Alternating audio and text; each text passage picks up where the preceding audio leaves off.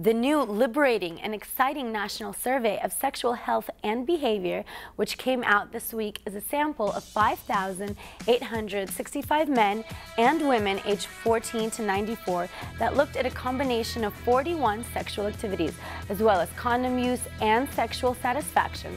Participants gave honest and brutal feedback. It says teenagers are being the responsible ones these days by having higher condom usage rates than adults. Promiscuous, unprotected sex? Come on, adults, what kind of an example is that for the youth? Women are finally stepping out and speaking out about what pleasures and pains them in between the sheets. About time, girls.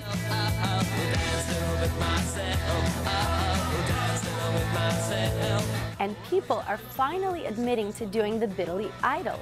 And I don't mean the dance, masturbating, that is. Well, we all know everyone's been doing it all this time, but people are finally starting to feel comfortable in our society to come out and say it.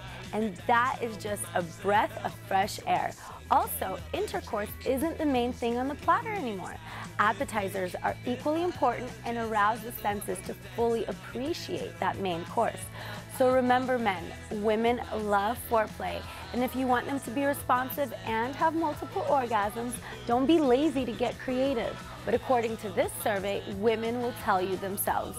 So go on, girls, don't be shy and speak up.